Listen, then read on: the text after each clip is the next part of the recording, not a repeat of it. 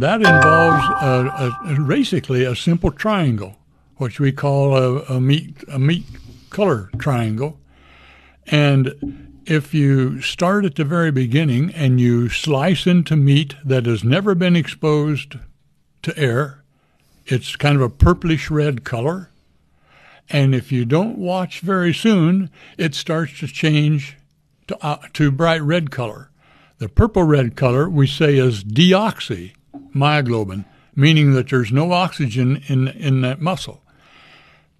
Then it starts to bloom, turn bright red, it oxygenates, and that's really the color that most people prefer, depending on the type of package that the meat is in.